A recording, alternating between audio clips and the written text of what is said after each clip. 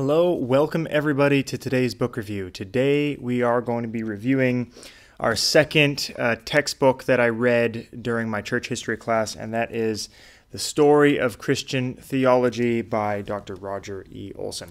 Olson is a professor of theology at Baylor University in Waco, Texas, and this book, like our previous book, is on church history. Basically, this, like the other book, is covering church history from the beginning of the church at Pentecost all the way up until today, except the synopsis is a little bit different. Whereas church history in plain language was discussing the church as a narrative, this book isn't really discussing it as a narrative. It's discussing the movements of theology throughout church history. So it's really looking more at what did the church believe, what did it teach, especially on the subject of salvation and the person of God throughout the entire history of the church. The first thing I'd like to say about this book is that it is very, very detailed.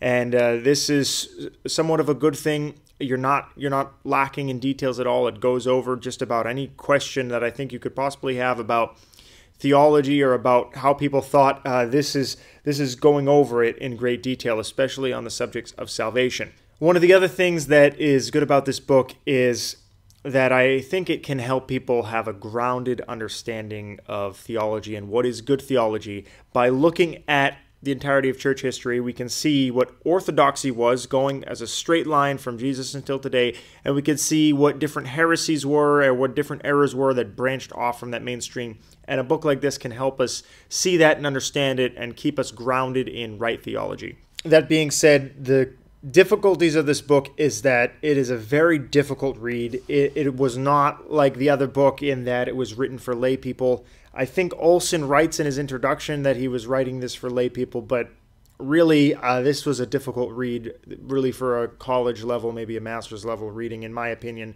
Very detailed, a lot of technical language, a lot of background information where it almost seems like Olson is assuming that his readers already have a fairly good understanding of church history, and he's just filling in some blanks as far as theology goes. So that makes it a little bit difficult. And also, there seems to be a very slight, it's not an obvious or a hard, but a very slight reformed bias throughout the book, whereas Shelley, as he was writing, you couldn't really tell where his theological perspective was unless you looked him up.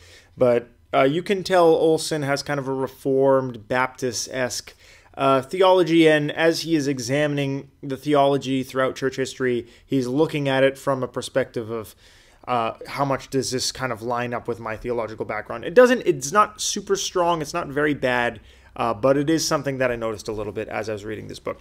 So that is our review. Overall, I would give The Story of Christian Theology an 8.5 out of 10.